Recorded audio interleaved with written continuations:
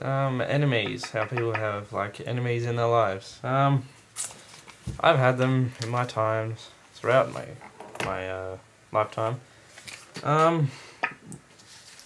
Recently, I have no enemies at the moment because the ones I had previously, like Carlson, I mentioned him a few times in my past videos.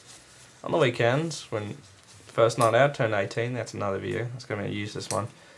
I saw him and a few others that I thought hated me, I thought I hated them, but, I just talked to them and, I don't know, we just talked about how stupid it was, how we're fighting, and I don't know, like, I won't say we're friends now, but we've got nothing wrong with each other, and it's good.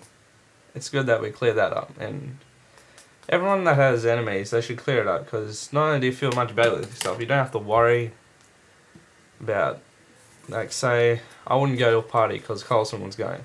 But now, if Carlson was going to a party, sure, I'll be happy to go to that same party and stuff. So, if you have any enemies, try and make it up with them. I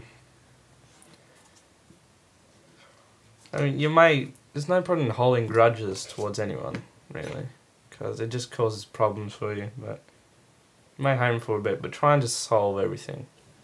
Try and become diplomatic or something, I don't know. Just try and make as less enemies as you can in life.